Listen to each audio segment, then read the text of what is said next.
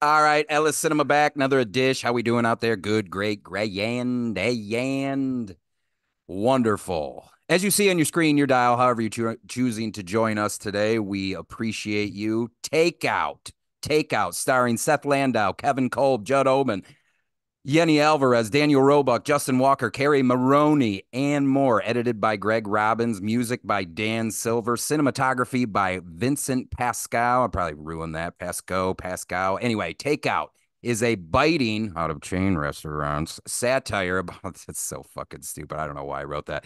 Taking it as a biting satire about Zach Turk, a reporter that gets voluntold to be a food critic for the Arizona Tribune. Zach starts pounding the pavement, shedding light on the sad truth behind chain restaurants. Newsflash, they're fucking bad, all of them. And they haven't gotten any better, if you ask me. If like we were talking when this movie was made until now, nothing, ain't shit changed. Ain't shit changed. I tell you what. Anyway, but you probably wouldn't, take advice from. You probably wouldn't listen to me. Like, there's no way he doesn't eat fast food. Look at him. He's fat as hell. He probably eats fast food all the time. No, I actually look this way because I house a rack of Oreos every night. That's it. I don't really frequent the fast foods. Not that we're going to, do any bashing here on the show. We might.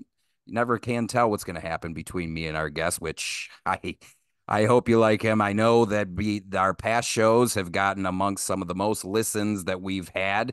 But anyway, today on the show, scoring a hat trick of appearances, similar to Dean Youngblood, hat trick of appearances. And also rare territory. I usually don't have people on more than twice is kind of my limit unless I really enjoy talking to the person. And I talk to this dude off mic, in my free time. So it's not always business, which is why getting him on today, it's a pleasure for me. And I tell you what, he's insightful. He gives you a perspective that you may not know about. Anyway, members of the audience, producer, actor, writer, and director of Takeout, Seth Landau, joining the Ellis Cinema podcast for the third time, my friend. Hooray! Yeah. Thanks for having me back. Appreciate it. Always a Of great course. time. How are you This is doing, going to my be friend? epic. You Awesome. I How are mean, you? I'm good. Last time you and I talked, that was on the mic. I think we did something unprecedented. If you ask me, we did a 3 hour and some change review on Youngblood, which is a '80s film and an '80s hockey film. I don't think that's never been done to that point, and it's never going to be done, is what I think. I'll go. I'll take that to my grave. Absolutely. I still Time well spent. Yeah. Thank you. Yes, I would still tell like my stepdad who loves hockey, loves the movie Youngblood. He's just like, Hmm. yeah, I'm on. It's been what, like a year since we've done that one, and he's like, yeah, I'm about at the hour and a half mark. I'm about at the 2 hour mark. I'll get there. Fair. I'll get there. Fair. So takeout, sir. This has some history behind it. This is a long time coming before the audience. You can see this for free now on Tubi for free, no fucking excuse. But you made this film back in 2005, sir, and now it's getting the streaming release that it deserves. How in the hell were you that fucking patient?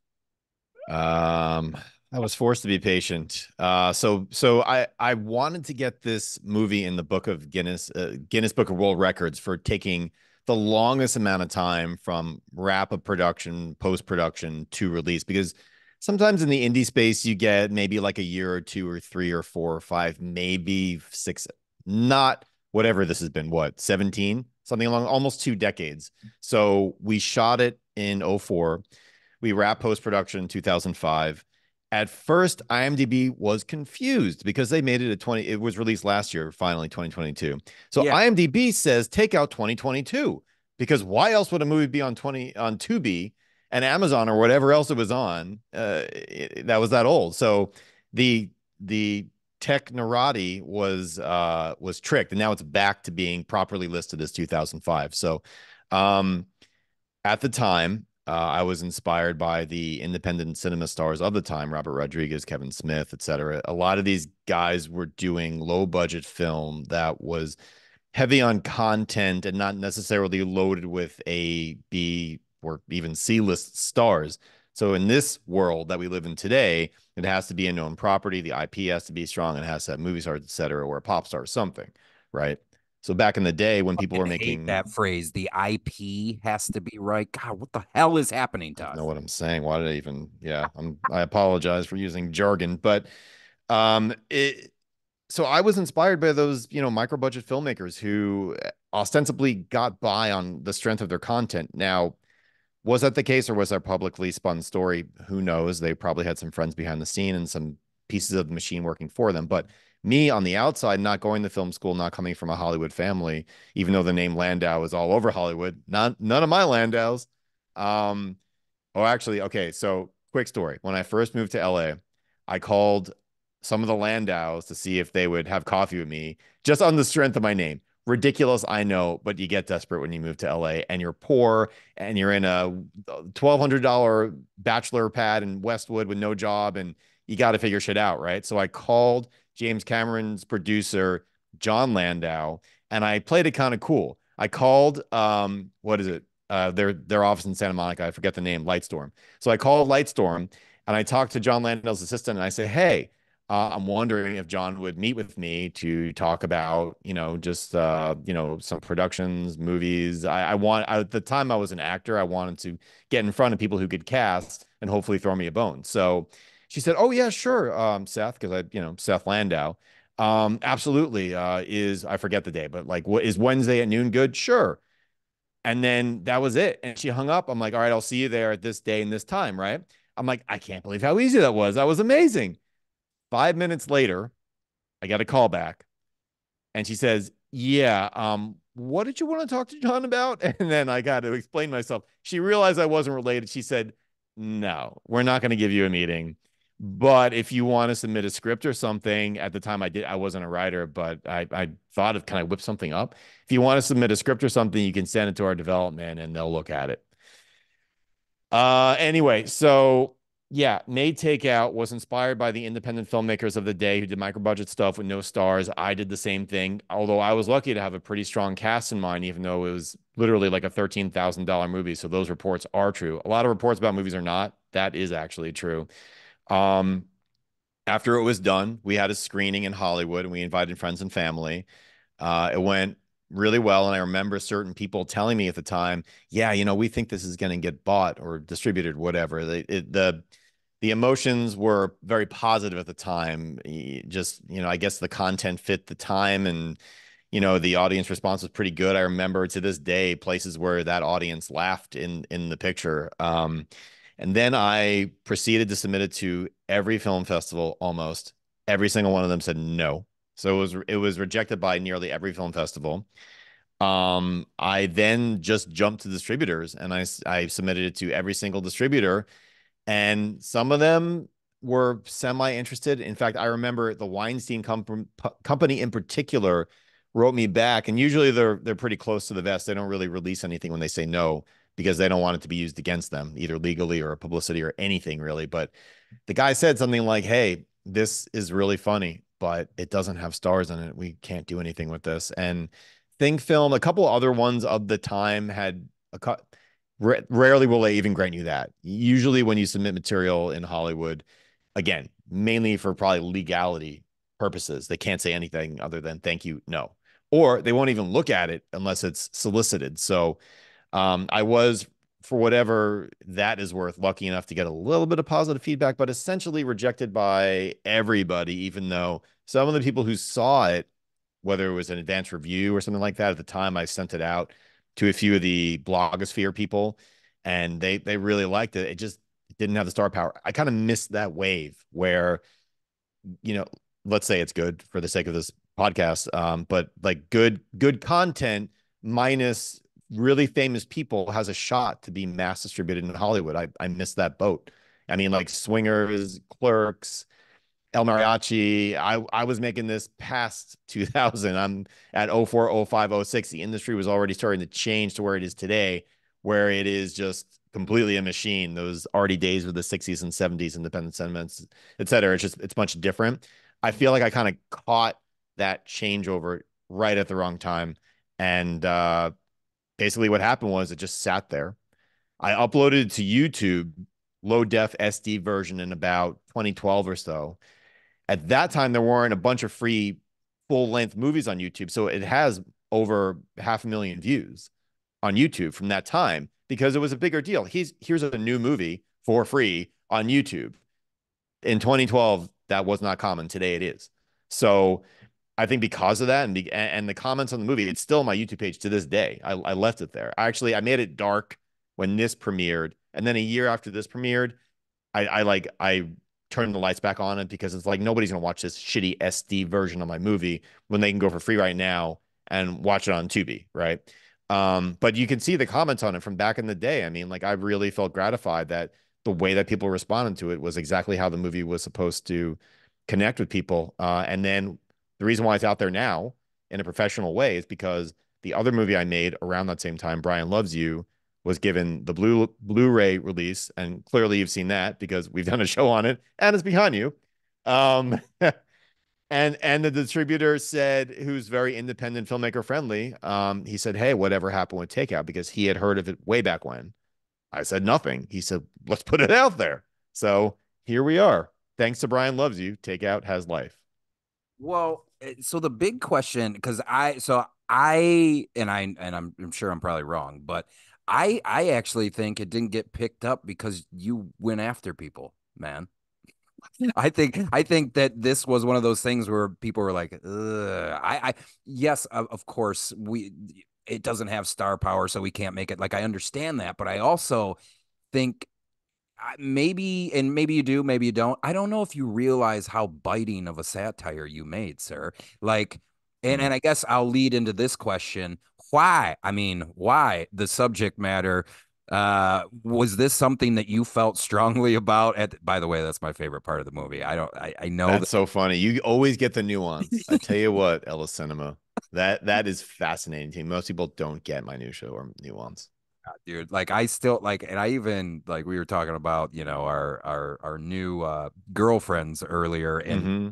and like I rewound it and like oh, this is my favorite part of the fucking movie. Like I don't know, it's just something That's about funny. how it's fucking delivered. But anyway, why was this something at the time in your life that you were going through, or was it just something that you wanted to tackle? And when I say going through, was like were you just like a vegan? Were you just like I don't eat the chicken breast? Are you a crazy vegan? Are you one of those crazy That's funny. vegans? But like, was it something? So actually, oh no, you froze. Are we here? No, You we're there? still Okay. here. We'll just keep the audio. And I what think we're the still best rolling. part is, I'm gonna fill the space while you come back to me because you're frozen. oh, see, Um, you're and let frozen, me and know if this is coming through. it, But before I answer that question, okay, now you're back. Did you hear me that whole time? the whole time. And the best part was Okay, you froze on you like this, laugh.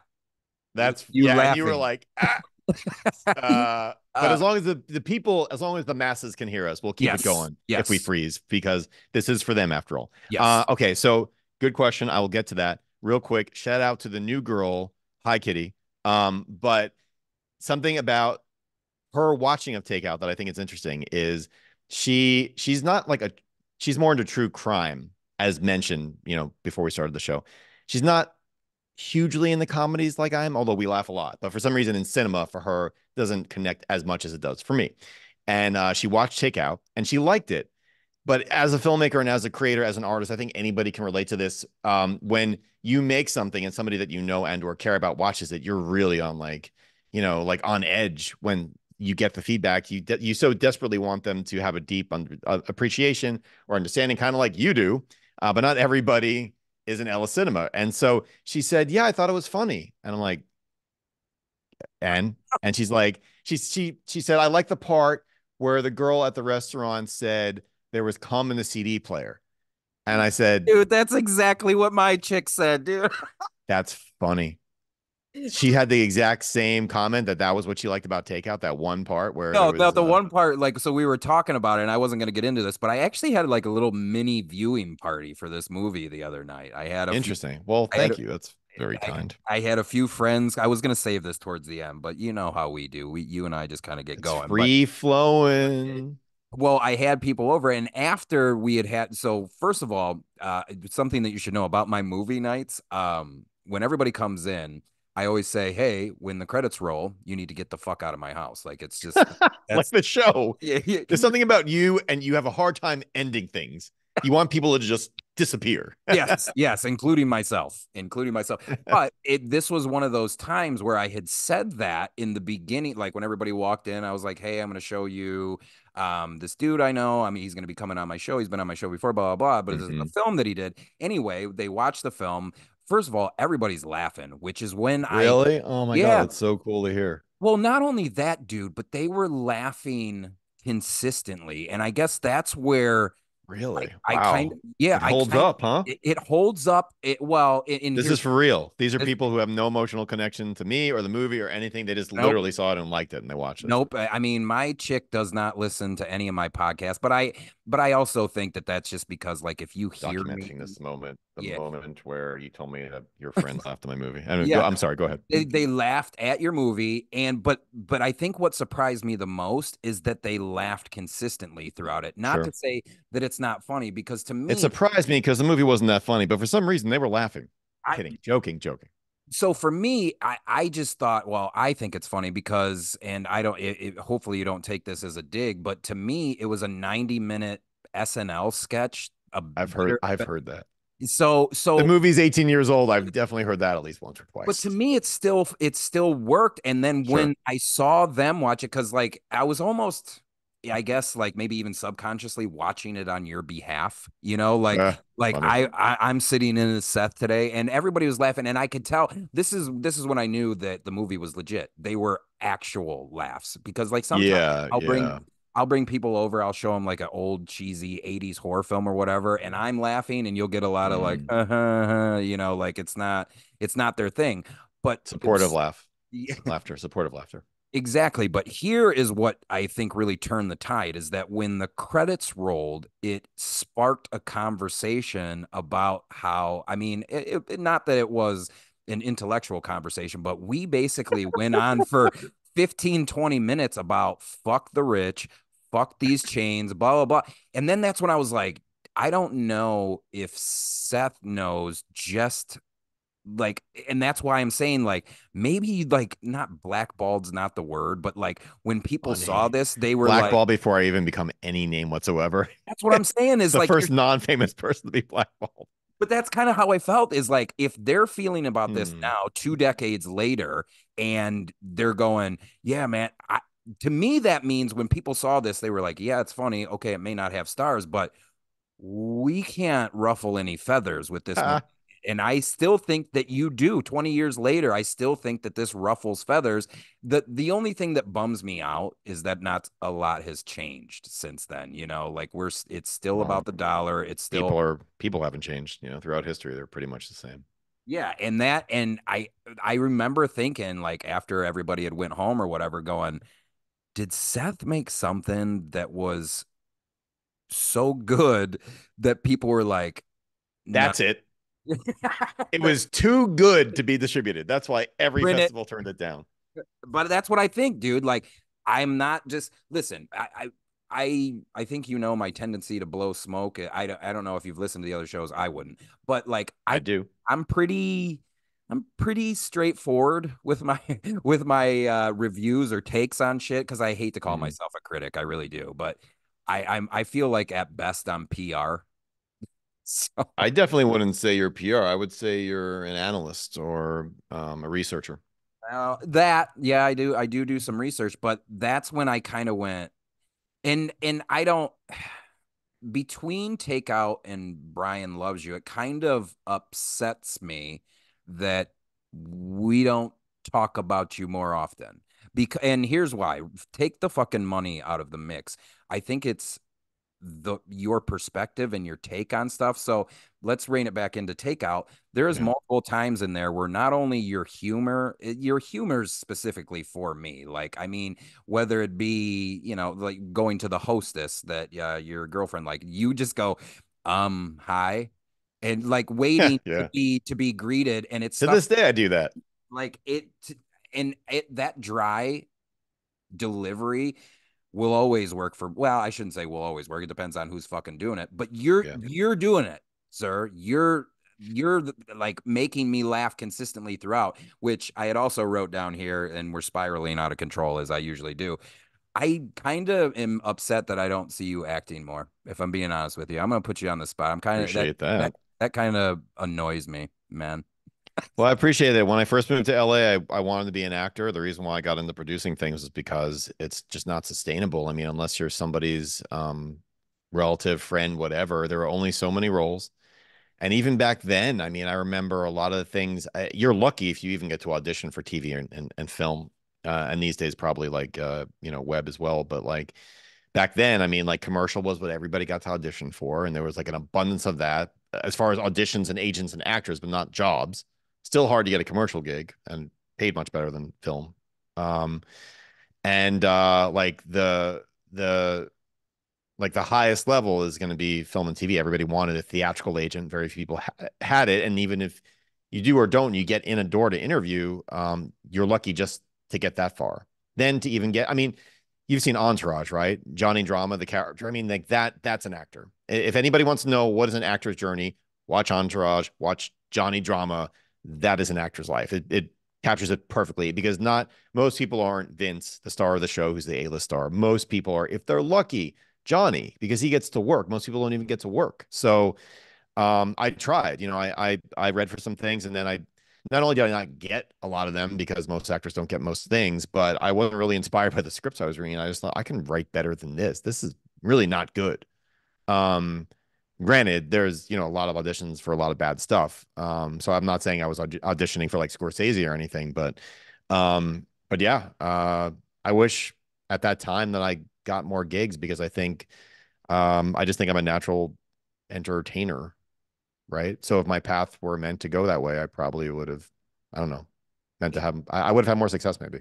And there's just little shit that you're doing throughout the film that I love. Just and obviously I will try to keep it as spoiler free as possible. I want to talk more about kind of like the making of, but Mm. whether it's you twirling out of scenes with spinning and I twirling, like love just that. My little twirly birds. yeah, just little shit like that that I'm just like laughing, and like people are kind of like, I shouldn't say people, like my girlfriend definitely laughed when you spun over the crime scene tape, and I was just like, listen, strap in because this is how this is, and I That's don't. funny. That's my humor, dude. Like or like Yeah, just goofy, weird. Like most people don't get subtlety, and I'm like all about it. And like so many times when I'm watching TV and film, I'll say, "Did you see how he like, twitched his eyebrow a little bit there?" Like I love subtlety. I'm a huge fan of it. even back to the why, even Tex at one point switches his voice as well after he goes I in. see. Yeah, he's like, I mean, I see, and that's after inept. No, Judd but was insane. I loved Judd. well, and that's kind of so we can kind of build off of that. So What much to talk about with this movie. Holy shit. Man, there's you. Believe it on this one. Like I had several questions. Most of the time, my limit is five. Like I'll just be like five. Let's fucking whatever. But I had several questions. So to that point, what was it like working with Judd Omen, Daniel Rowe, So cats the like way that? that the way that Judd came into the movie was we had the same manager, if you can believe that. I think the only explanation for that is he may have burned some bridges in his career, which is why me and he had the same manager, and I mean that as a compliment to him because he's a truly great actor. I think he just got jiggy with some people in the work environment, and by that I mean just mm, You don't have angry to. You don't. angry. He may have gotten angry with some people in the work environment, and he didn't seem to kind of like play the game as much as your standard Tom Hanks, Tom Cruise, whatever actors that are always working, always, just being a company guy, which is how you have to be in the workplace to succeed, whether it's movies or retail or finance, doesn't matter, right? So essentially, I don't think my interpretation, not speaking for somebody else, but I don't think he really played the game as much as he could have because every time I've seen him in anything, he's so good. But we met through my manager at her, I think it was her Christmas party. I just remember sitting on a balcony with Judd. And at the time, I knew I was going to make Takeout and I was kind of casting it or about to.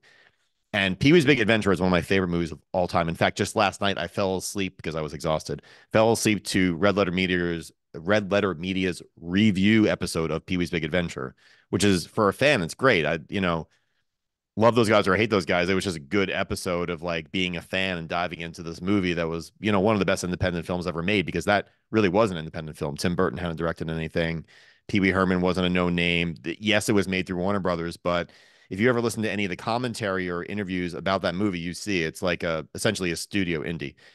Anyway, so growing up and seeing him interacting with Pee Wee Herman, one of my childhood favorite characters, I see him on the balcony. I'm like, I'm gonna go chat up this guy. And really, all the young actors at the party wanted to talk to Judd because he was one of the few people at the party who you'd seen him in stuff. And especially this is way back in the early 2000s, so it's not that far removed from the 80s and the 90s. So still like pretty impressive to see like one of the signature characters from one of the most popular comedies of the past couple decades chilling on a balcony talking about adventures in Thailand and shit like that. So, and he was a wild dude. He had a lot of interesting, crazy stories that I will never have in my entire life.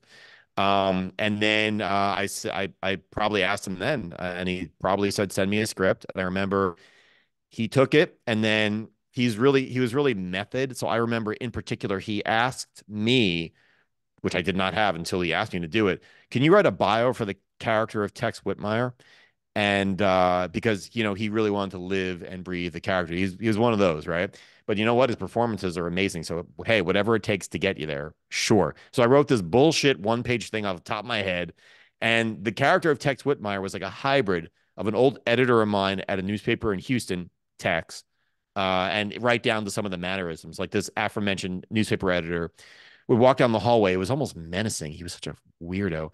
He would just walk down the hallway and go deedle dee, deedle deedle dee, and he would hum this. And especially if he was like mad at you, he would like have kind of like a twang to it. He was a very passive aggressive newspaper editor who was very Texas. He smelled like Texas. He was the most Texas man I've ever met in my life. So anyway, Tex was a combination of him and some of the other corrupt individuals that I met covering news stories in Texas. So there were some politicians, some business owners, and such. So really, Tex Whitmire was an amalgam. Is it amalgam or amalgamation? Amalgamation. Whatever the proper word is. He was the combination of probably a lot of my Texas experience, also with a little bit of my real other newspaper, not real, but other newspaper editors in Arizona, I should say. And working with him was great. He was like truly insane in the best way, and he gave really amazing performances. And yeah, we had some characters in the movie. Let's put it that way. Well, you did. And I just want to go back a minute there because you're talking about kind of like he even smelled like Texas. So Mhm.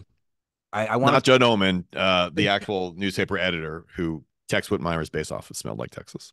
so I want to go to Musky. the the boardroom. So this is another thing that I don't know to you and I who, aren't pieces of shit. It probably comes it comes naturally, but do you even realize that you subtly tackled toxic masculinity without it before that was even a fucking phrase? Like, do you No. even, How did well, I do that? I was not aware of that. well, your disdain for how they talk to the Tell me. women, your disdain for how they Right. talk to women. Well, even in the first scene, like obviously, I what was the your coworker's name who was always talking about fucking getting blowjobs and shit like that. Justin Walker, Christian Sobitz from Clueless. You Yes, recognized him, yes? Okay. yes, yes.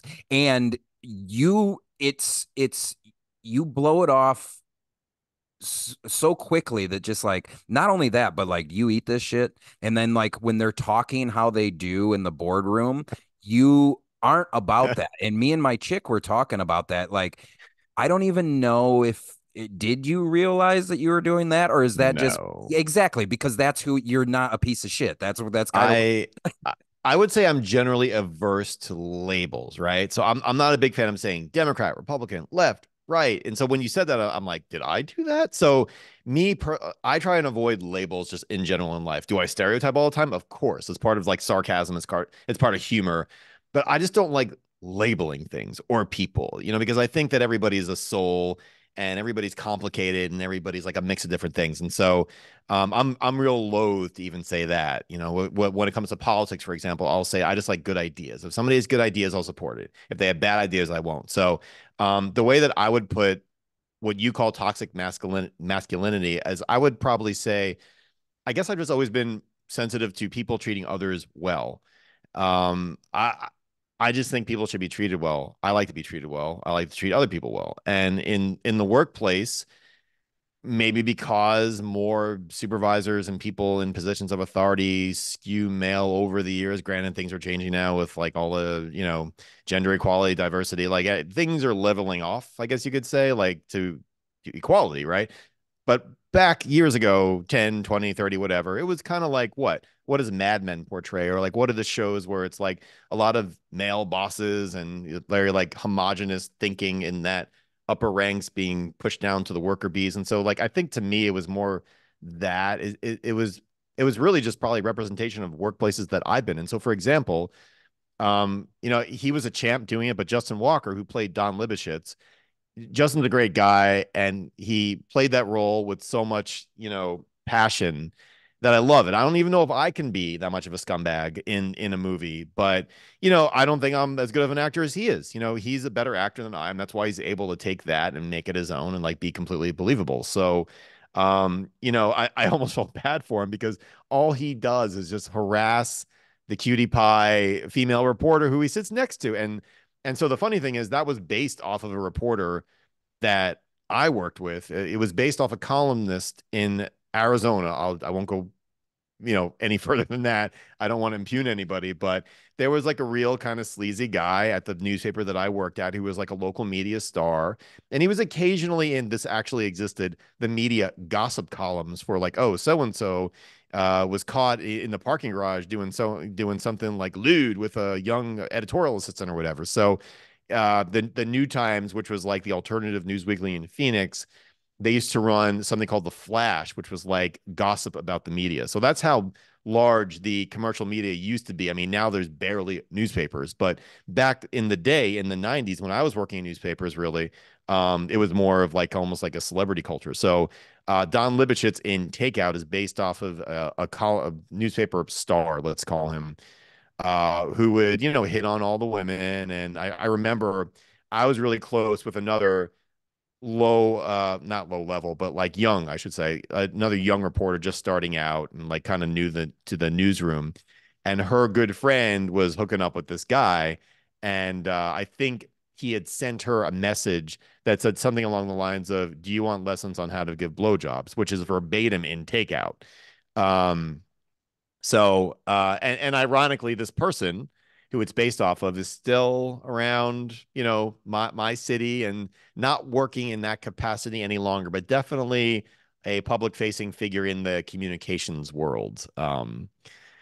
well, then you kind of Yeah, touched on one of the other questions that I had was how much of this did you kind of pull from real life? Because some of it, and I a don't, lot. I'm not that yeah, creative. yeah, and I don't mean the two dudes receiving sardines because the I love numbers, that. Oh the my, I haven't numbers even are thought good. of this stuff forever.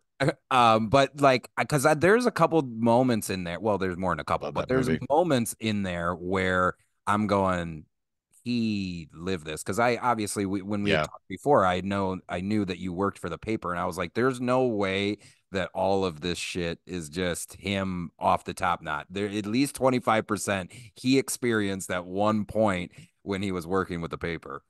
Yeah, and let me just go back. I saw a voice just said, "Love that movie," and somebody say, "Oh yeah, look at this egomaniac. He loves his own film so much." It's like what I mean is like that's Takeout is probably like in my life the favorite project I've ever done. Let's put it that way. So I love it in the sense where it was fun Not saying it was so great, but I love the experience of making it. I'm sorry, what was the actual question? Let me get back to that. I don't, I just, how much of that was, I think you already answered it. I was saying, how much of that did you really, Oh, how much was oh, real life? yeah, Most of yeah. it, I think pretty much. I mean, in everything I've done, the short film I did before Takeout, APU, Art Pot and Underwear that Justin Walker was actually in. That was somebody else's story. I had a neighbor with a really interesting life, and I took one of his stories. I made it into a short film. But ever since, most of this, and I've written, several of the scripts that have not been made yet, anyway. But a lot of it takes from my personal life, even if it's like an action movie. Like the lead character is probably going to be a lot like me. But Takeout and Brian Loves You were like straight up my experiences. Brian Loves You is more like me growing up in Arizona.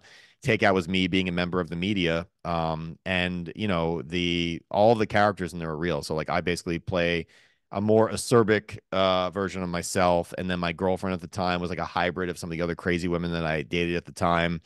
And then of course I had like the soft-hearted like confidant at work that I would really confide in, played by Yeni. And so I think her character's name was Amy. Was it Amy? Anyway, so my confidant, yeah, it's great that I don't know that, right?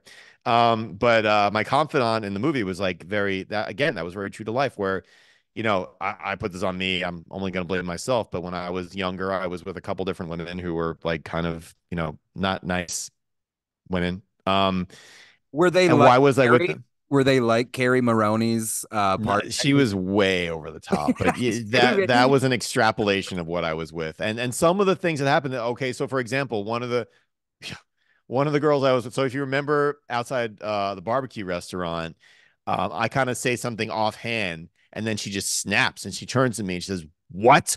What did you just say?" And that stuff like that would really happen to me, and I'm thinking, what am I doing with myself? And like somebody would put the focus back on me and say, Seth, what are you doing in this situation? And they would be right. I was wrong for staying in these bad relationships, but as a young man, I don't think we are as adept at typically. I think we're more susceptible to being taken advantage over by women because women are new to us and we're really enchanted by all the good parts of a relationship. And if we're henpecked, I think we may ignore that more in our younger years. And as we get older, we're a lot less likely to put ourselves in that situation. And I was probably like a lot of other young men who were with very attractive women who did not know how to fucking behave and just got swept up in a tornado of crazy sometimes. And I'm not saying anybody that I was with was literally crazy. They were all good women, and like most people, they were like balanced. They were complicated, but sometimes the women that I was with in my past tended to kind of like lay the smack down verbally, and I would kind of put up with it because either I'm a patient person or a stupid person or whatever issues I was dealing with at the time. But yeah, I mean, a lot of that stuff with Keri, who did a great job with that role as Connie. I mean, most of that stuff really happened to me. The only thing that didn't happen, unfortunately, was that I didn't walk out of the door when something ridiculous happened. I stayed in it way too long because I'm an idiot. Did you ever turn to an imaginary camera and say, "Can you believe this shit?" After sometimes, Probably. And yeah. that was ad-libbed. I remember the crew was, more straightforward film school graduates. And it's like, this is how you make a movie. You set up the camera here and and I remember when I did that, everybody was, what? You just broke the fourth wall, bro. And it's like, yeah, why not? And then I think we actually did maybe another take. But the cinematographer, Vinny Pascoe, who was really good, very talented. He was doing a lot of film at that time in Phoenix. I think he's now in Los Angeles, still working in, cinematography or camera at least. But he helped a lot make that movie. He really knew how to shoot a movie. I didn't. I walked on takeout. I had PA roles. I had been a producer and writer of a short film. But I really had like crew members who knew what they were doing. But yeah, I broke the fourth wall and in life and in cinema. Well, let's kind of talk about that a little bit, like working with the crew that you did, like people that are, film students through and through, and you're kind of doing your own thing. Was there anything that was really hard to overcome or that you just said fuck it on takeout because of perhaps limitations? Well, I mean, a $13,000 movie, you're obviously going to have pretty run-of-the-mill equipment and not many backups. I will say this to any aspiring filmmakers out there: don't use a broomstick with a mic duct taped to it as your boom mic, because what's going to happen is you're going to get a lot of noise that is going to infiltrate your film, and it's going to not have things sound the way they should.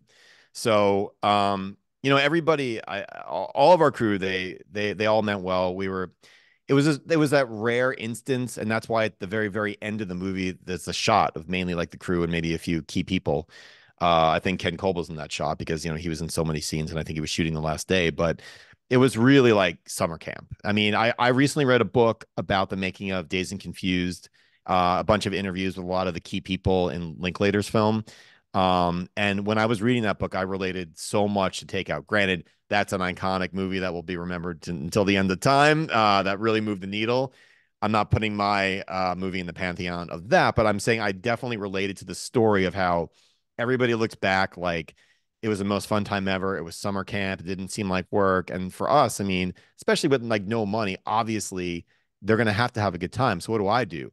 I keep the attitude like fun, light. I don't overwork them. We have good food on set, every day. I mean, obviously we're making a movie with food as essential, bad food as a central theme as to what not to do in life. So me, I've always tried to skew healthy. And so, just having like a good, comfortable environment, because film is uncomfortable. You work long hours, you're hot, you're cold, you're tired, you're stressed. I recently did a project more in the real world that was a high stress project that reminded me of my films and what it's like doing that. And I really think if you ever make a film on your own, an independent production, really nothing in the workplace will ever be able to challenge you, because there's nothing like it.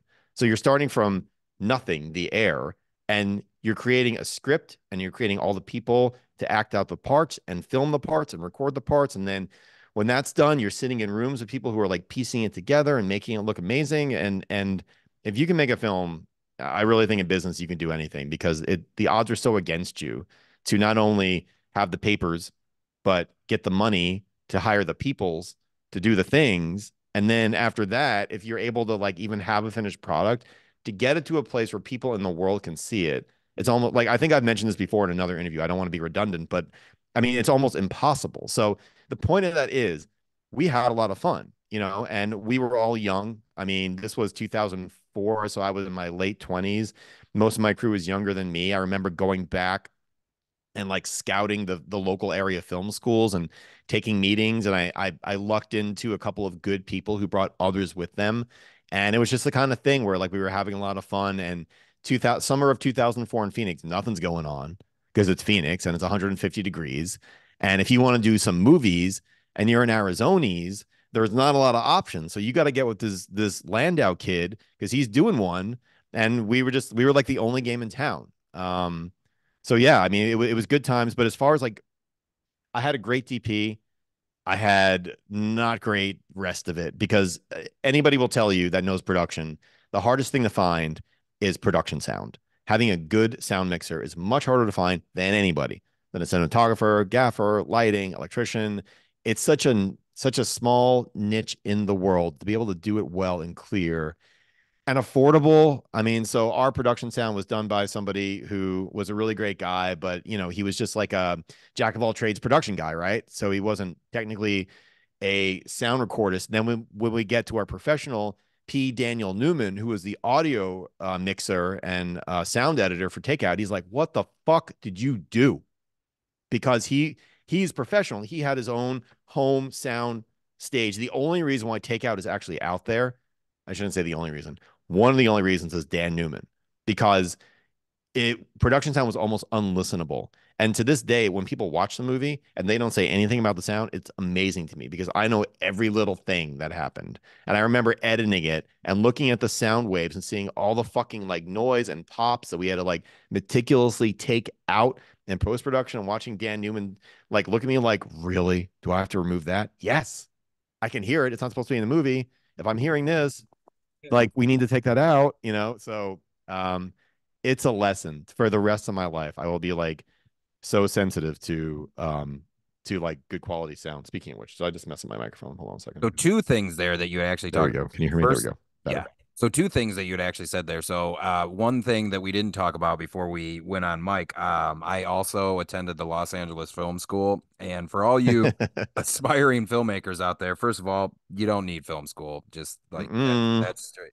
You No, you don't. No, you but don't. listen to this man, Seth here, because if I could go back and do it and I was still going to go to film school, it would have been sound all day. I'd still be fucking working if I Oh man, you like rich man. yeah, dude, I fucked up and like what's really fucked up is like I kind of knew that even before I graduated. Like it was like months before I graduated. I'm like, why did I fucking major in directing and writing? Everybody wants to be a Everybody fucking wants to be a director. yeah, dude. Yeah. Writer, you got more of a chance, absolutely. But yeah, everybody wants to be a director. You were talking about craft services there. I have a serious question for you. Did you feed your cast and crew takeout? Yes, but not from a fast food restaurant. We did have some takeout, but it was from like the higher end. And then my mom catered some of the. I remember my mom made these like chicken salad wraps that everybody went crazy for. It was really like camp. We were all in our mid to late 20s for the most part on the crew. Some of the cast were older, but it really was. It was like it was such a great experience. And I think some of the best independent films you'll hear them talk about that because really independent art, the money's not going to be there unless it's like a studio indie, like a Pee-wee's Big Adventure. And that they weren't rich or anything, but they could afford things, right? And they still had duct tape holding some of the stuff together, but like a different level. And incidentally, so the aforementioned Vinny Pasco, this is me and him. So I brought one of my, I still have this to this day. Like, so I have a cup from Chief Beef. I've got one of the yarmulkes from Shalom Bagel. I got one of the actual papers used in the movie. Like, this has just been like a thing that I've kept in my home office ever since. And then there's also The Thrill of the Chase, signed by Chase Masterson. What do you think of that? Jealous? Hell, Um, well, I'm kind of mad that you don't have the menu for City You Down and Stuff of Your Face. City down stuff you face. Yeah, so that's basically Buca de Beppo. And like everything in the movie is something. So City down stuff you face is Buca de Beppo. Baba Barbecue Texas Feeder. I think it's just a typical like that might not be something specific, but that's a traditional Texas steakhouse. Then Shalom Bagel. Well, okay, I shouldn't say everything's something. Some of them are something, some of them are fictional, but they're all like, it's like an Einstein's kind of thing, just over the top, Jude out. Um, what else was I there? will tell you one of my Beef favorite moments. beef. Yeah, heat beef. One of my favorite moments in City You Down and Stuff of You Face. It is actually off screen and it's only briefly, but somebody in the background yells pizza and then you hear a guy go, "I'm I'm Italian." Italian. That So was me. fucking funny.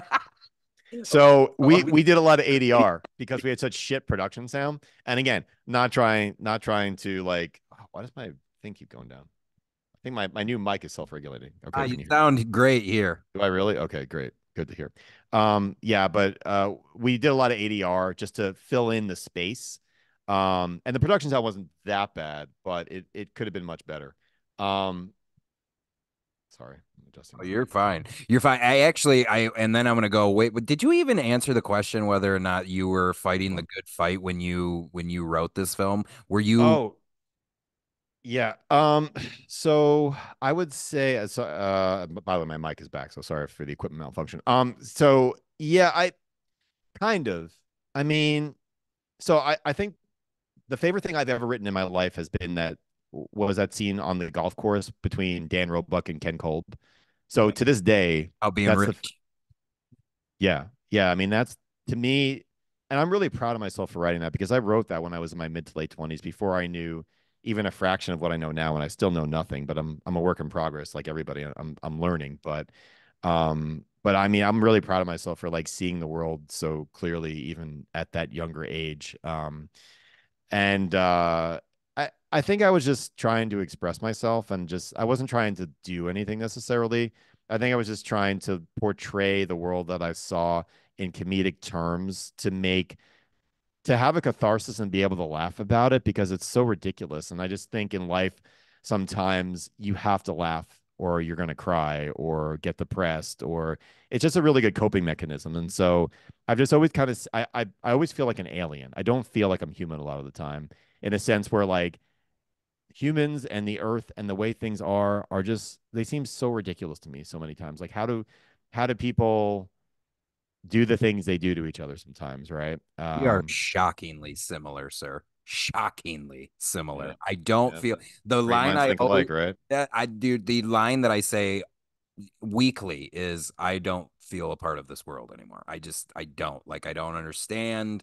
I just and like you said, I think as you get older, I don't know if you submit to it or whatever the case may be is for me I know it's ignoring. Like I ignore the political stuff way more now because Right. like You when have you're all to. when you're all charged up in your mid 20s, you're ready to fight, and now it's like, oh, that's right, if I don't have billions of dollars backing me, a bulletproof soapbox, then I'm probably not making a dent, unless I'm super fucking talented, which I'm not. So you kind of just turn the other way, like I'll just I'm gonna enjoy myself while I'm here, and then move on. But I do want to talk about that scene that you had wrote, specifically working with Kevin, who is one of my favorite characters in the movie that I still think holds up today, which is Who's Kevin? what was his name? Kevin Kolb? Oh, Ken Kolb. Oh Kevin man. Oh, Kevin. Tell me what you think about him, because I have something I want to throw by you and see if you agree. I still love it. Like I like that stupid New York Day. I like That's my that. grandpa, basically. Dude, He's I like completely that. modeled my grandfather. Oh my goodness. Is it really Ken? It's Ken? Fucking I Ken Kolb. So Ken Kolb, he was like a part-time actor most of his life. I think he experimented in Hollywood. I met him again through my manager. My manager, the unfortunately departed Janice Hansen, RIP. She had a lot of good relationships with talent, and she knew a lot of talented actors, and a lot of them from Janice are in Takeout. So Ken was local, based in Phoenix. He has his own private business that he does very well in. Went to the military. He was a Marine. Got out. Got into his business that he's in to this day. I think he's retired now, but he did very well for himself in business. But he loved acting, and he'd be in movies here and there. And one of the movies he was in, called Ghost Town, I found for free on either YouTube. I just found it in the corner of the internet, and he plays this really creepy, like, ghost cowboy. I mean, Ghost Town. And he's great. There are so many great performers in the world that you'll never hear of. But yeah, he basically played my grandfather. That was an accelerated version of my grandfather, who was just like the kind of guy who was successful and kind of carefree and wasn't really in touch with his emotions and liked to keep things really surface. How's it going? Great. All right. Well, I'll talk to you later. It's like you barely get anything out, and I think that's apparent in the movie. And I loved my grandfather. And I think, sometimes you kind of apply satire to the ones you love. So yeah, so the funny thing, to me, one of the funniest jokes in the entire movie is when he says, "Talk to your grandmother," and it's like a 16-year-old girl, and I say, "Hi, grandma," right? So basically, that was an accidental laugh because I was trying to cast somebody who mirrored his age. I wanted a legit grandmother, but I couldn't.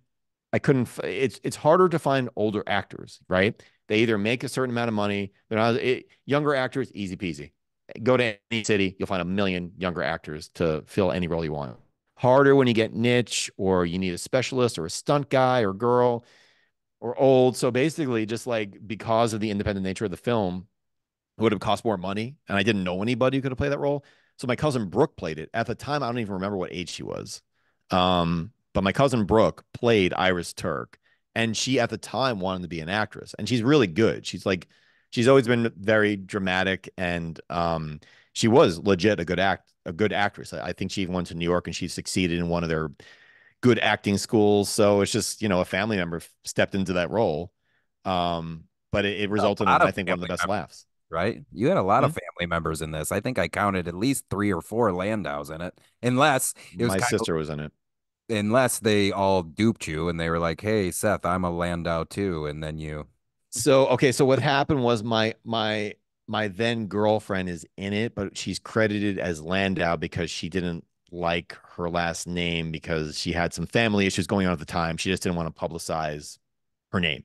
So she wasn't, married to me or anything. She just took my name for the credits. And then so she was in it, and my sister was in it, during the Connie breakup scene. She was one of the girls. So yeah, there were a few, like when you do independent film, like even in Swingers, John Favreau, and I think John Favreau's grandmother was at the blackjack table, and in Maid, Vincent Vaughn's dad was the football coach. Like that's just what you do. Um, they're Now, available. They're cheap. that scene that you wrote with Ken and Daniel, did that scene propel you to form the relationship with Daniel after the fact? Because I know you and him still remain close, if I remember, relatively close, still Dan chat. Roebuck. Yes. So Dan Roebuck is a really good friend of my friend Dan Schweiger. So that's our mutual connection. Dan Roebuck is also he's a really nice guy. He's one of the people you meet in Hollywood he's a real guy.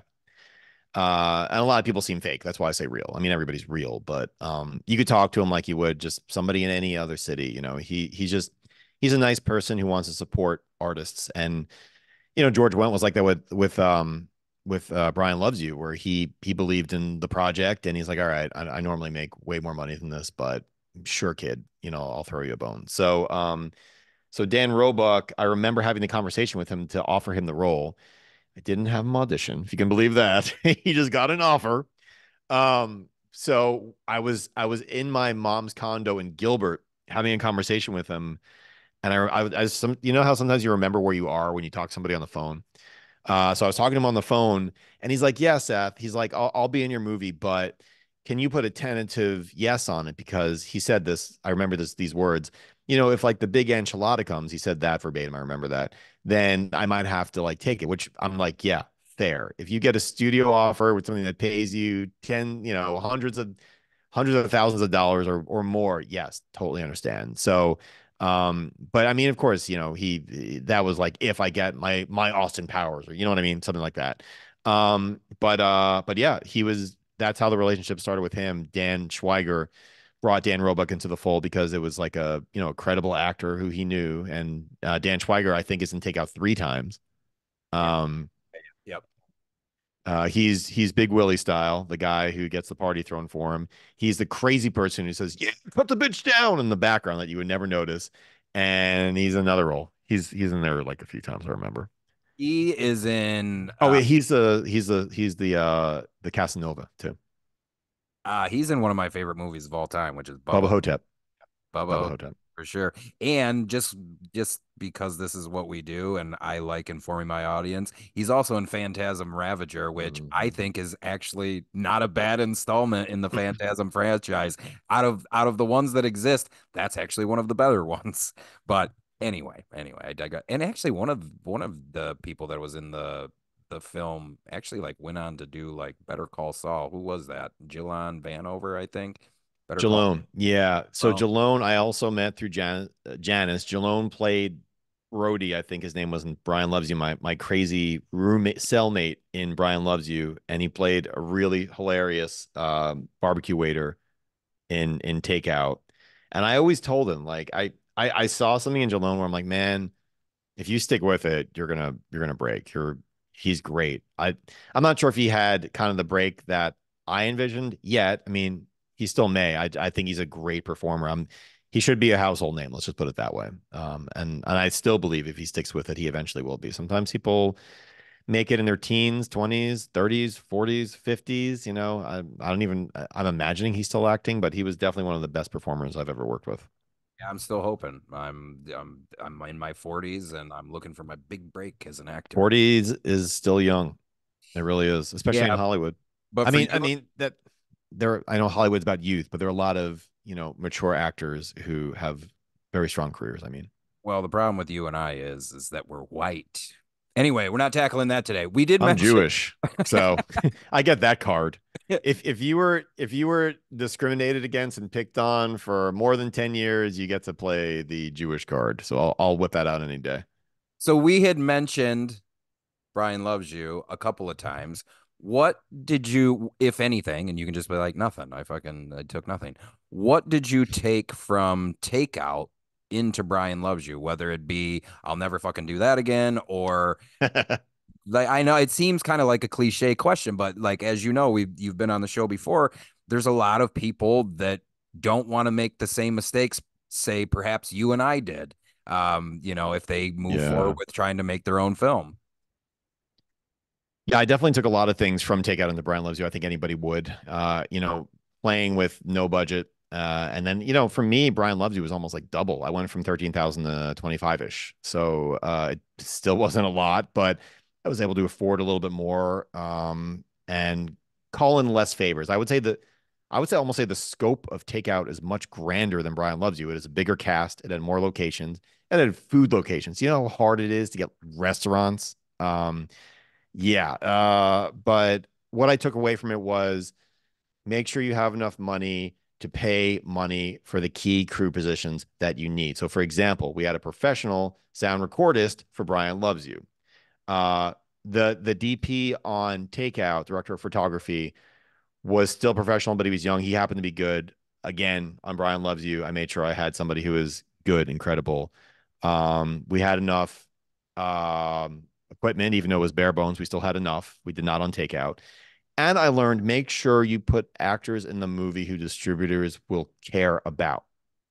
Um, Not to say that we didn't have a lot of great actors in Takeout, but when it came time to selling the movie, you need certain names in it. So a distributor will say, okay, I'll release this. And typically, who's in the questions you hear, what's it about? Who's in it? First two, always.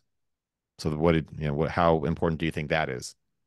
Well, even from a technical aspect, did you, with the exception of sound, which we already kind of touched on, did you walk into Brian Loves You within the back of your mind? Because I do happen to agree with what you said.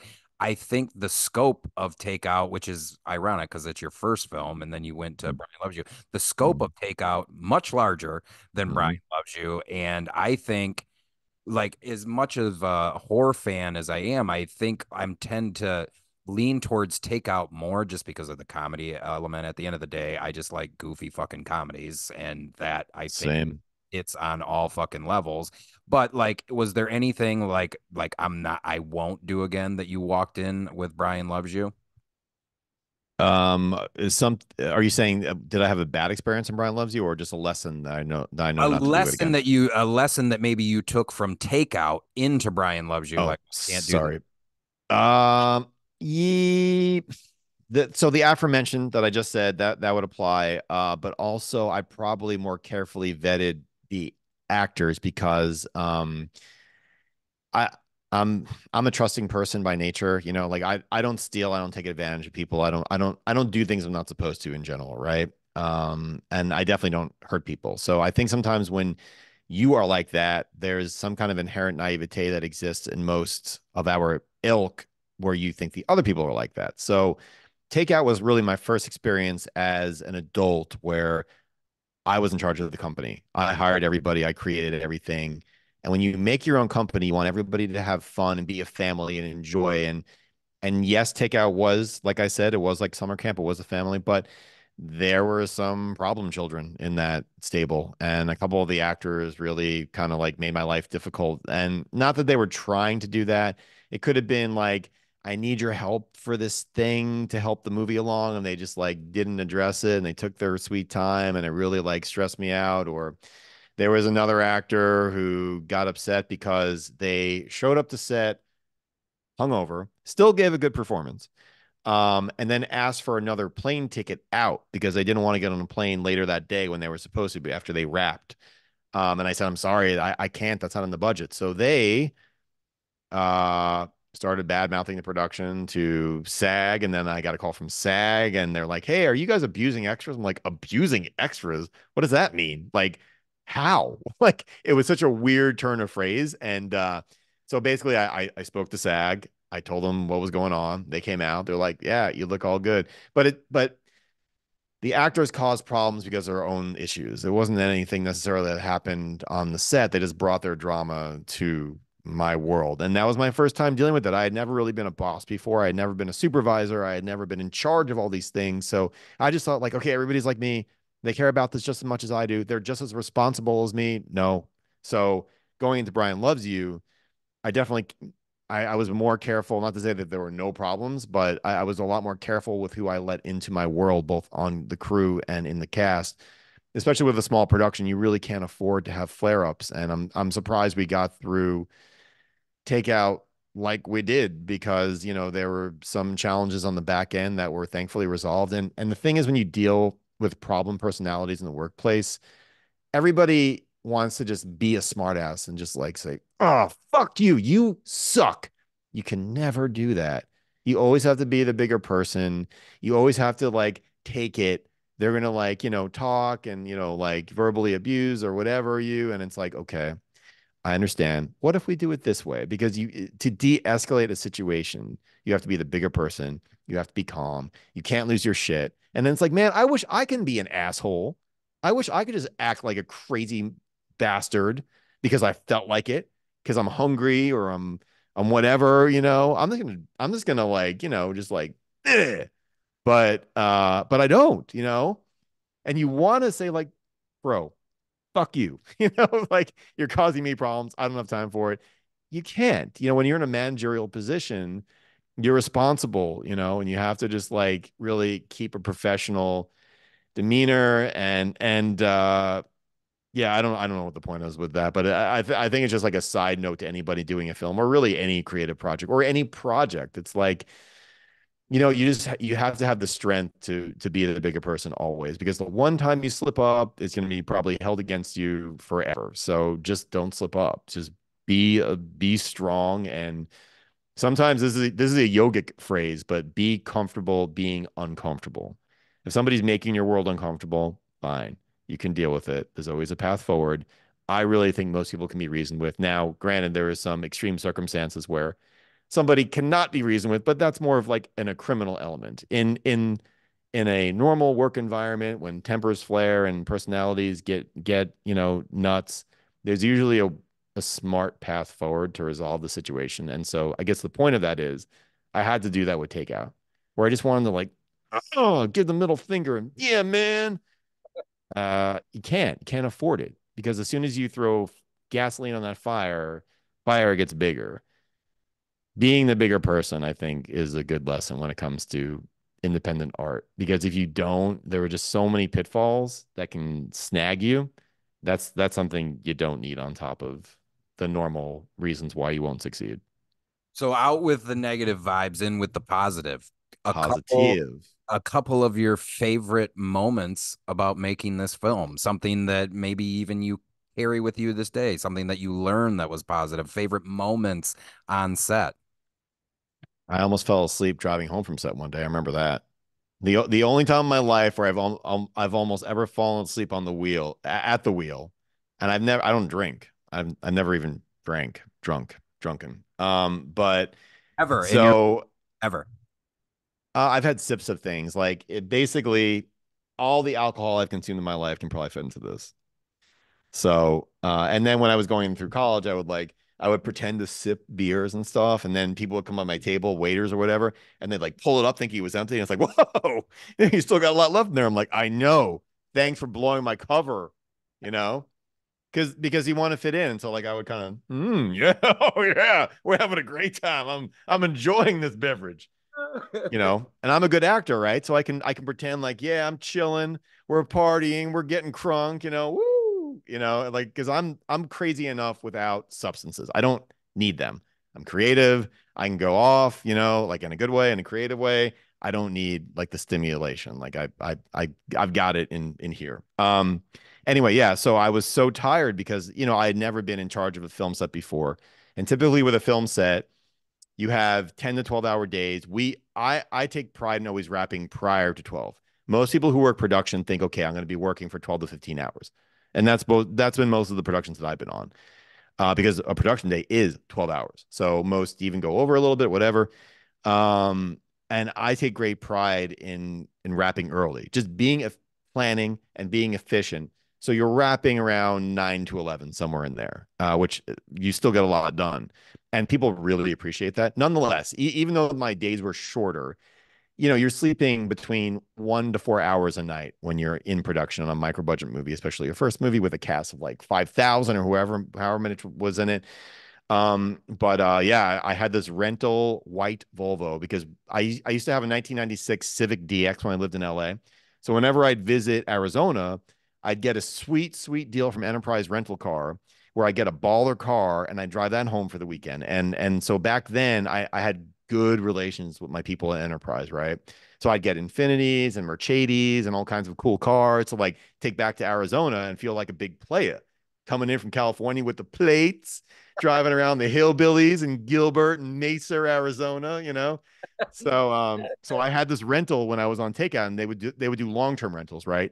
You take the car for a month, you get like a price break or whatever. So I had this really cool white Volvo during that production. So anyway, I was driving that fine automobile somewhere in Scottsdale, and I'm like, well, that's not good. I almost just fell asleep. So that's a memory. Um, But that's not I don't know good. if it's a good We movie. might have not got fucking Brian Loves You if that would have Yeah, went the other way. But yeah, but I think that means you did a job well done. If you ask me, that means you busted your ass that day. Now, obviously, no, you don't want to be falling yeah, asleep behind the wheel, but that means yeah. like I produced something today. So much so that I'm fucking about to fall asleep at the goddamn wheel here. I'll tell you. Okay, so the best memories I have of that were my aunt and uncle back then had a rental house in Scottsdale, a really nice condo in a nice part of Scottsdale. Anybody who's not familiar with Arizona, Scottsdale is like the nice part of town, you know. And so we had it wasn't like that rich, but it was a nice part of town with amenities and all the restaurants you need. And they had a condo that was kind of like home base for our production because they let me use it for the duration of the production. So if I were staying in a hotel, I'd have some of the actors from out of town stay at the condo.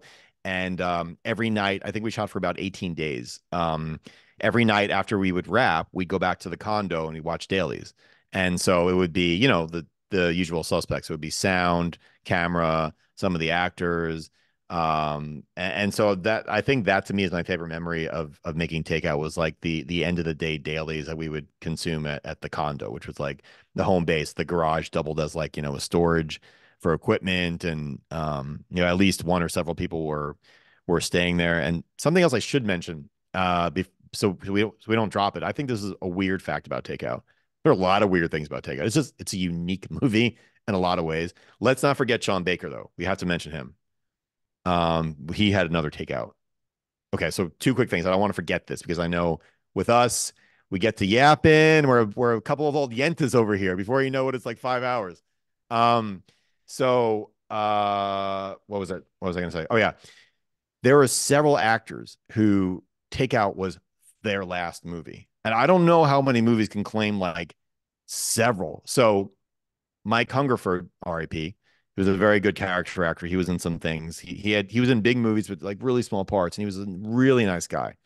He was a really good friend of my friend Tom Noga, who played like again 10 roles in the movie. Tom was the power guy at the beginning. He was the bodyguard who didn't speak.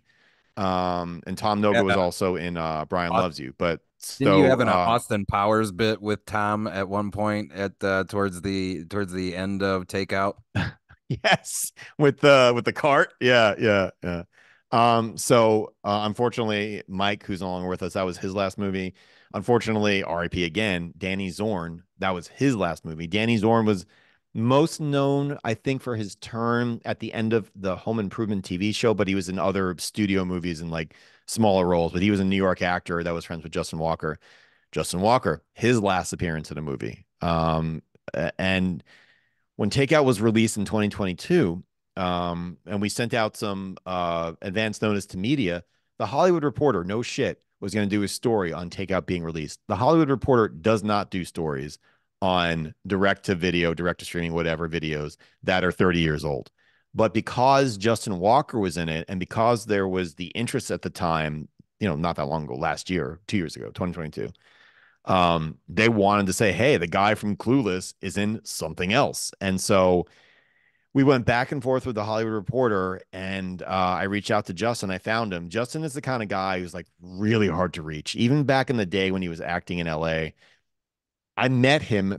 This is wow, things come full circle. I met Justin Walker through the film critic at the Arizona Republic in the 90s because he was friends with Justin's family. Okay. And so I remember the thing when I first met Justin Walker, he was a host on the X show, which was kind of like a precursor to the Man Show or something like that. And I remember I called him when I got out there, and like what I remember about Justin Walker is he was like real smooth, real slick, hey, cat daddy, kind of like his like character in Clueless. He's always talking like real jive and real hip, real fast, and I felt like such a nerd talking to this guy because he had the lingo down, baby. He was like talking Hollywood, smooth, and he would hang up without saying goodbye. It freaked me out. He would always do that. We'd be talking, and then he's like, "All right, talk to you later." Like, okay, bye, click. He's already gone. People who don't say goodbye freak me out. He would never say goodbye. It was like, I'm not that cool. I can't hang up on somebody without saying goodbye or peace or something, right? So, so Justin, I remember I called him when I was doing takeout, or no, I called him when I was doing the short film, and I was describing it to him. He's like, "Oh, is it an indie?" I'm like, yeah. I didn't know. I'd never heard that term before. I was so new when I made my short film. I didn't know what he meant by that. But yes, it was an indie. And so he, because he had that signature role in Clueless, the Hollywood Reporter was to do something. So I reached out to him and I said, "Hey man, can you do this interview?" And unfortunately, he wasn't interested. So for his own reasons, I don't begrudge it. I don't begrudge him. He had his reasons, and I respect him. And of course, he talked to me, of course, like tracking him down was really difficult. I had to like stalk him and then like email him several times and call him and text him, and he would finally respond to me. It's so frustrating. But so we were going to be in the Hollywood Reporter. Unfortunately, we were not because one of our signature actors declined the publicity, which again, completely his right. I totally understand. And then there were a few others, but yeah, there were several actors. So I don't know if that's exactly a ringing endorsement for the movie. The Oh, last movie you will ever be in. You want to be in it? well, yeah, I actually had that written down, but then like the more I kind of like went over my notes, I was like, you don't want to bring that up, man. But like, Bring up anything. I don't mind. I yeah, mean, like I really don't hide from anything I've ever done in my life. Like I think everything has been with good intent. So even the embarrassing things, I'm fine talking about. Okay, so let's touch on this real quick.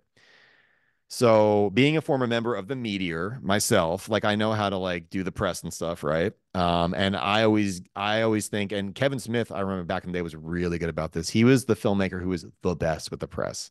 So if you ever look at his old talks that were on DVD that are now on YouTube or wherever, where he do his college tours and stuff, he'd always tell vignettes about, his relationship with the media and press. And, he was the most savvy filmmaker I've ever seen in my career that just knew how to do it. Yeah, exactly. There you go. I consumed those talks a lot. My favorite Kevin Smith stories were Prince and John Peters. The best. If anybody's out there, just YouTube search Kevin Smith, John Peters, Jon Peters, or Kevin Smith Prince. Great stories. I'll watch them like I watch movies. So funny. What was the point of that? So basically, so this rich kid in New York, Sean Baker, who's now like a pretty well-known director, of indies and studio or whatever. He's in there. He does things. He makes his living as a director, and I'm quite happy that he gets to do that because it's a rare profession to succeed at. So, good for him. But at the time we were both in about the same place where we were like kind of low budget filmmakers, but he was a rich kid from New York. I'm calling him a fucking rich kid because he had a lawyer send me a letter. So like I was in post production on Takeout, and I don't know how he I think he found like my PR guy because it went to some general like takeout movie at yahoo.com email address, something weird like that. But it was something that I was monitoring, and it was a cease and desist letter from some relative of his that was like a lawyer in New York, and it said, "We are aware that you are making a film with the title of Takeout, and you can't do that because we got it first. Mine, my title. You can't do it. Me do it." So that's not what it said, but it basically said that. It said essentially, please cease and desist with this title because we feel that you're going to adversely affect our film's prospects of success, which is fucking stupid. And you're an idiot for saying that. So, and you're a jerk off for sending an independent filmmaker a cease and desist, you rich asshole. So, so basically, that was sent, on behalf of that filmmaker and his moody drama about a takeout delivery on a guy on a bicycle's journey through New York. It's like so, so dark and so moody and so dramatic. So So basically, I took that letter. I remember my girlfriend at the time was like super afraid of everything. Like, oh no, you better change the title. I remember her reaction. And I'm like, One of no. What's that? said, hey, I got one of those. Yeah. So, and there's nothing wrong with that. I mean, you need a balance, right? And Oh, that's always a dude, good thing. But absolutely. She keeps me grounded. right. But I think this was a little bit fearful. I'm like, any lawyer can sue anybody for anything. It's not that big of a fucking deal. It's like, just because you say it doesn't mean I have to do it. Do you think that I'm going to be afraid because of somebody who passed the bar was smart enough to draft a letter and send it to an email that I received? Like, no, you have to have a stronger argument than we own the words takeout and you don't. Not true. So essentially, what I did was I forwarded that letter to a bunch of media and I said, hey, you guys interested in this? This is like, can you believe this? Like one independent filmmaker is trying to, harsh the buzz of another. And so basically the LA Times did a story on it. To this day, you can find it online. It's not that hard. The LA Times did a story on it and it got takeout like quite a bit of press at the time. Back when way more people read the hard copy paper you would see in offices and stuff. It was like like if entertainment was like the D section or whatever or E, it was like the E2 story. It was teased on the cover of the entertainment section and it was like right inside. So it was that story was prominently placed on a workday in the LA Times. Um, I also pitched it to outlets that were this close to doing a story on it: Wall Street Journal and New York Times. I shit you not. So they didn't end up doing the story, but that's how it works sometimes in media. It's like, you pique the reporter's interest, they run it by an editor, or they got other stuff that comes up. But I remember it was sorry, I didn't mean to, like, I just tapped the thing. I should know better than that because it affected the audio. Always thinking about the audio. It's all right. It's quite all right. So I think it was like Sharon Waxman at the New York Times was going to do a story, and I forget the name of the gentleman at the Wall Street Journal, but they were interested because it's like, huh, you don't see this very often, right? And both of our movies, his I think was further along and may have had distribution. Yeah, it did. His had distribution at the time. Mine didn't have distribution, but you can look on IMDb and see there are real actors in it, so it looks legit, right? You have Judd Omen, Dan Roebuck, Justin Walker, because even then that wasn't that far removed from Clueless. So Justin Walker was definitely had way more attention back then. And that would have been really his second role. Well, not he was in some other like low budget indies, but that was, I don't know, like he was more of a name back then. Let's put it that way. So yeah, and so like we got some media attention for it. Some of the other film blogs picked it up, and to this day, that's on Wikipedia. It's on his Wikipedia. It's on my Wikipedia, and it's wrong. For the record, what's on Wikipedia is completely wrong because on his Wikipedia, it says something like they decided to release the movie later because of a dispute with the film takeout from Seth Landau of the same name. There was no dispute. There was nothing going on. My movie had nothing to do with anything that the takeout delivery boy movie did. It's part of their story if they want to have an excuse for something or other, but there was nothing. It was a superfluous letter sent to a poor filmmaker who was savvy enough to flip it and just send it to the media and say, "Hey, you want to give me some free promotion for this?" And they did.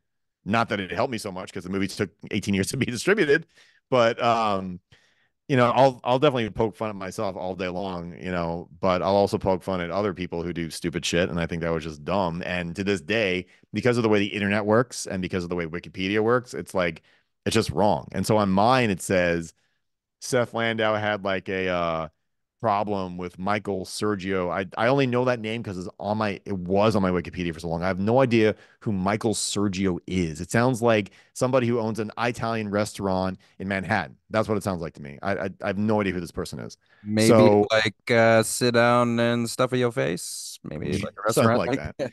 Anyway, so the point is not to get too wound up about this, but I've never been able to talk about it on any kind of forum, but and not that anyone cares, but it does live online. And for the record, it's all wrong. It was a simple cease and desist that was pointed out for being stupid, and there you go.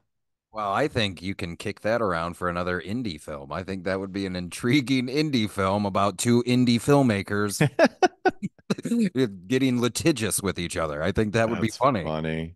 And you know Uh, what? Just like the logic there, like who gives a shit if there are two movies with the same name? I mean, I would never even cross my mind to ask them to change their title, but what do I know?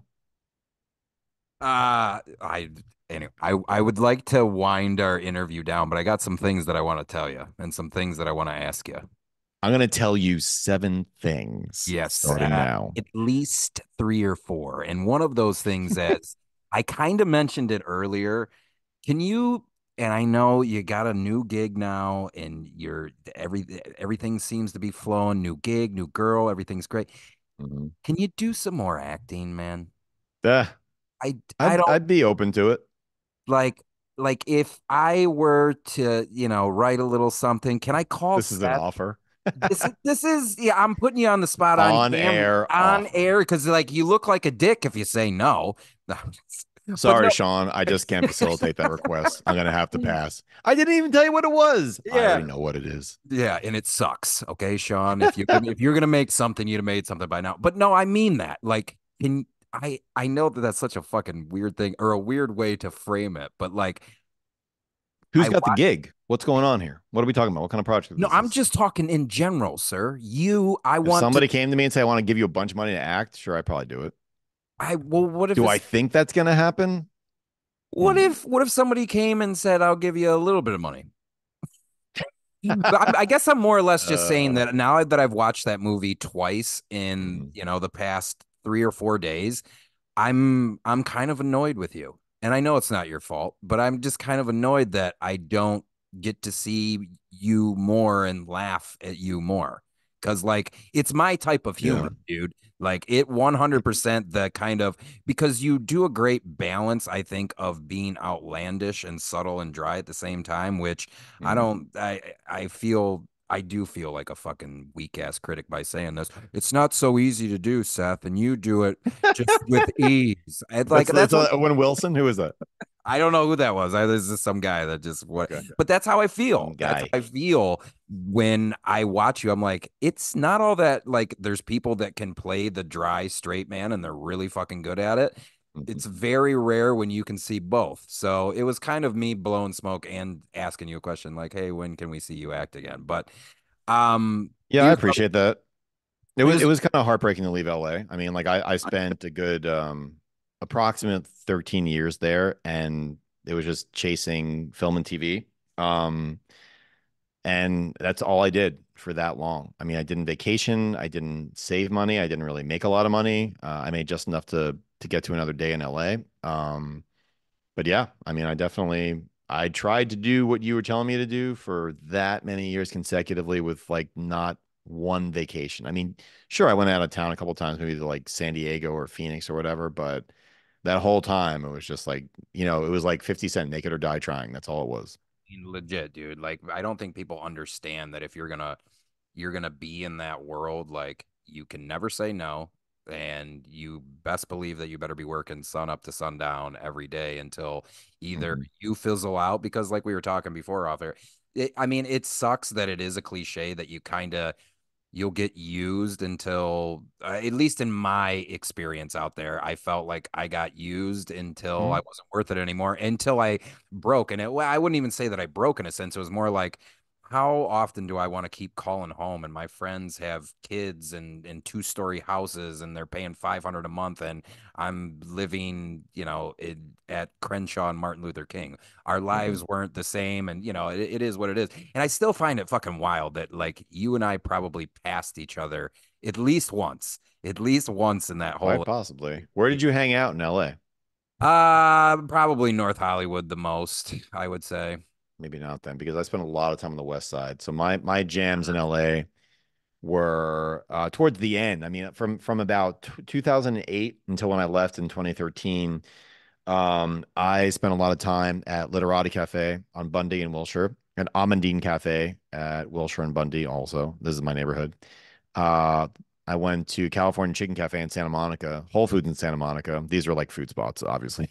I spent a lot of time at Will Rogers State Park in Palisades, where I would hike and read, and they had like it was like for anybody in Los Angeles, Will Rogers State Park is the nicest spot. It has the best hiking. It has this beautiful green belt. They do polo there in the summer. You can like, just go and watch polo. You can watch Malibu versus Palisades and polo. Like how upper class can you possibly feel Yeah. watching Malibu versus Palisades and polo? Yeah, I mean, though I went to Hollywood sometimes, but I think, people stay in their bubble, not you because you weren't in North Hollywood. But yeah, I had some places I to this day I remember very fondly. Good spots. In closing, I want to look you dead in the eye while I do this. Seth, I and everybody that I brought over enjoyed the film. That's straight up. There's no, I'm just telling you this. Like, and honestly, I was most afraid of kind of, afraid's not the right word. I was more afraid of getting upset at my girlfriend because she didn't find it as funny as I did. And I appreciate that. she was laughing out loud. But listen, the sad fact is, like, it may have been 20 years ago at this point, but I still think you have something that's relevant today. I still think that it's weird enough, like you said, to where I don't know that you can, with the exception of maybe like technical aspects, I don't think the content feels dated at all, especially even watching it, like I said, twice in the past few days. I don't feel, I'm not like going, all right, let's wait for like the scenes that I know I'm waiting for it. Like there, that's another thing too. I think you wrote something that moves in a way that not a lot of films were moving that day, like in terms of the beats. Again, Mhm. this could be me, and I'm infatuated with you. I don't fucking know at this point, but to me, you made something that stands the test of time. The story works, the comedy works, it's relatable. And like I said, I don't just say this because we're on the mic together. I, listen to my other shit. But after having a small viewing party where everyone laughed, everyone had a good time, and Yeah, it's amazing. Thank it's you. it That's nice to sparked hear. yeah, it sparked a conversation, which again, like I had mentioned at the top of the show, it wasn't just like the most intellectual conversation. I mean, at the end of it, it was like fuck fast food, fuck the rich, and fuck, like, I mean, but the fact of the matter is, like, you're still invoking that emotion, sir. So Appreciate it. that's not something that you should take lightly. I'm not trying to pull you back in. I know you have this life now that you're loving, but I'm just gonna say one other thing to you before I let you go. I don't like the idea of you being on the shelf. So I know that it's just straightforward, man. Like, this is now two films that I don't know. I just think somebody throws $2 million at you, and I think that you make something. I think you're a filmmaker that I hesitate to use me as an example, but like someone that kind of got chewed up in it, like, it's a story that it's a Yeah, story as old as that's time. accurate. Yeah, That's like accurate. chewed up, spit out, and like, Hmm. and unfortunately, people like you and I, well, you're more successful than I am, but that's not an uncommon story, and it's when Hmm. I talk to people like yourself, I just go, this doesn't make any fucking sense to me. Like, there was enough Yeah. in Takeout, enough in Brian Loves You, that if I was perhaps, an Iranian gangster with a lot of money, I would throw you, a few wooden nickels and see if you can't make a profit, turn a profit for your boy. So Appreciate that. I mean, something I will say is, I mean, I'll always have a connection to, I mean, a couple places. One, New York, because I'm from there, and two, LA, because I really grew up there. And, like I think at my heart, I'm an artist, regardless of what I do in my life and career. I think people are kind of like the essence of something, and that is just what I am. And I think for the rest of my life, I'll have a lot of good friends and family in that town. And there are, off the top of my head, one, two, three, four independent filmmaker types that I know they're still there, that have been there the entire time I was there, and they're still there, and they have different degrees of success. One guy is a award-winning music video guy. He's trying to be a film guy, but he's, making progress here and there. Another guy is a lifelong comedian who's like that close to getting his stuff made, because he attaches people, and like some of the money's there, not all the money there. And one is just a true independent filmmaker who does make things, it's just very sporadically. So you never know what's going to happen. I mean, if it helps you at all, I mean, I definitely still have, reach there. And I think when you're part of a community, then it's not like something's off the table. There's always a potential that you can get pulled back in, you know. You never know, but I never shut the door because it's more than just a vocation and a profession, it's a life. And so I spend so much time there doing so much work and meeting so many people and giving so much of myself. I mean, I've literally had every job on a set almost, like where everything from PA to producer, for different levels of film, TV, web, just all kinds of productions. And I think when you spend more than a decade working almost like 7 days a week, it'll never leave you. So you never know. It's always there. You just don't know when something tangible will come of it. Damn, that would be a good place to end it, but I'm obnoxious. I think maybe you and I don't know. Off air, maybe we should start kicking around some ideas, dude. Because with your smarts and my idiot, there's something there that we could like there's something there just based on like the conversations that you know what, Sean, don't go on a tangent. This man just said something fucking good, a good way to end the show, and you're gonna bring up fucking personal gain. You're a Well, let me throw one more thing in there, but no, I mean, of course I'm open to that because we're, in contact and you can always reach out for anything, of I wish course. you a Merry Christmas, and I was like very hesitant to do that. And now that I No know, need. yeah, I'm not. You can. Oh, are you saying because we hadn't been in touch for a while or because it's Christmas and I'm No, I technically think I Jewish? just, yeah, well, I that, like all religions. I'm a man of all religions, Sean. but like, I mean, because here's the thing, like you saying that as soon as you were just like, I'm Jewish, like, blah, blah, blah, I went, oh my God, I wish this man Merry fucking Christmas last year, you fuck. Oh, no, no, no, no. Like I say that like facetiously. It's like I mean I am technically, but like I don't feel like you fit into like the masses when you're like when you grow up and people are like kind of poking you and prodding you and asking questions about you and like it's just so uncomfortable. So the point is you don't feel like the masses because you're always like asked questions or treated weird and like people know whether they can feed you ham or pork or it's like what am I an animal? Or am I a man? No, no, you Um hate chain restaurants. You hate all of that stuff. No one's feeding you any chicken or beef or I anything like that. I like a good fast casual. I'll say that. Like there was some good like in LA it was California Chicken Cafe. Here in Phoenix, wherever you live, there's a way to do food a little bit more rapidly, but it doesn't have to be like doused in oil and sugars and the salts. And there's a way to do it. It's the most popular ones, the ones that are cheapest and most ubiquitous, tend to be like the shittiest food. That's why they are ubiquitous because they're a business that's highly profitable. Why? Because they have a large audience and they spend nothing on their product. So, their margins are huge. Hence, they can spend $10 billion a year advertising on TV and with every major sport. And, just, but one thing I will say is this, yeah, not to backtrack, but this is what we do. So, one of the first questions you asked that I didn't respond to is like, do you feel like you were like maybe blackballed because of some of the content? And I appreciate the fact that you brought that up because I never in a million years thought of that. Not a million years. I've never in 17 years thought about that. I never thought that what I made was that edgy because I just thought like this is my life, and this is just like making a broad comedy, poking fun at some things that are kind of ridiculous. And to that point, I remember when Idiocracy came out, and I think Mike Judge is genius, and he received that blowback.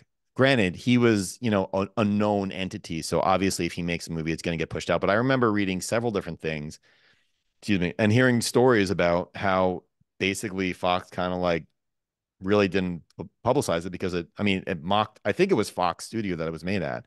It openly mocked Fox News, so but it's the same thing. I mean, it's the same kind of concept where you're kind of like making a really strong statement, even if it's through comedy. And I think I was trying to make the statement that this stuff is funny more than anything. I think I was just trying to make people laugh. But could people have read it the way that you said? Quite possibly. I mean, that could have been a factor.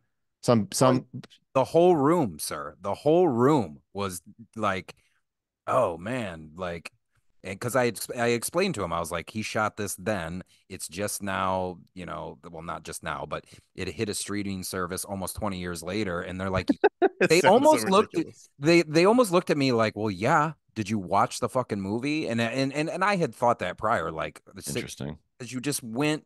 I think because of the scope that we talked about earlier, like, and again, like, who the fuck knows? But I'm not saying that any one person that you pitched it to or the festivals or anything like that was like, no, he's going after fast food. I'm not saying everybody did that, but Mhm. I think you'd be silly to think at least one or two or five or 10 went, no, no, no, no, no, we're not. We're Too strong subject. Too much of a what would you call it? Not offensive necessarily, just like don't come um after our money.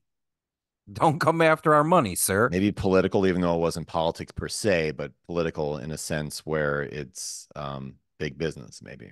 There's a part of me that thinks that that conversation on the golf course is happening right fucking now, dude, between two people that are looking for the crispest $100 bill. I believe that. Yeah, but I think part of the fun about writing comedy is you can just write the craziest shit that comes to your mind. And that's and Brian Loves You, so that was more suspense.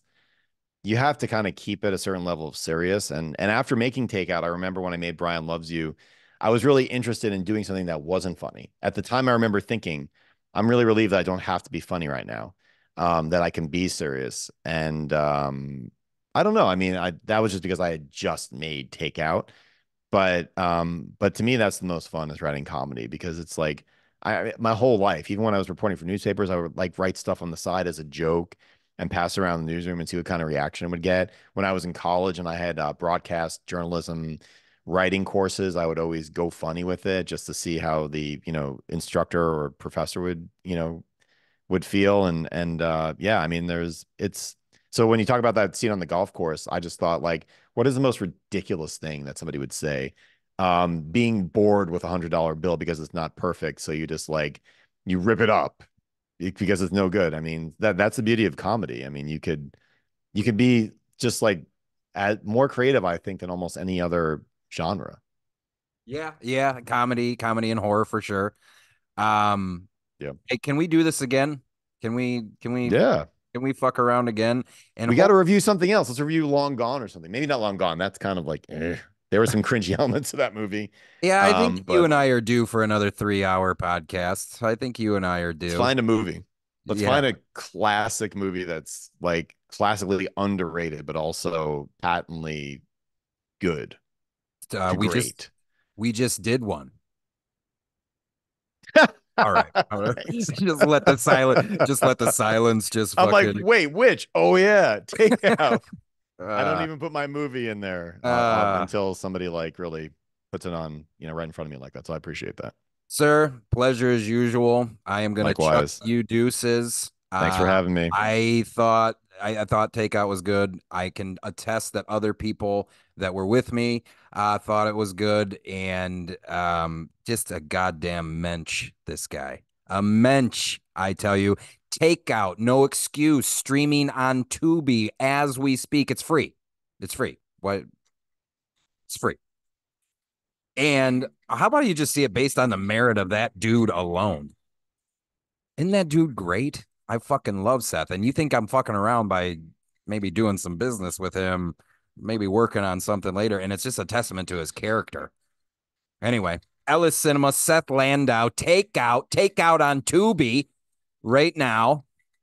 And maybe you'll see Seth and I shortly down the line here. Ellis Cinema, Takeout, Seth Landau. We gone.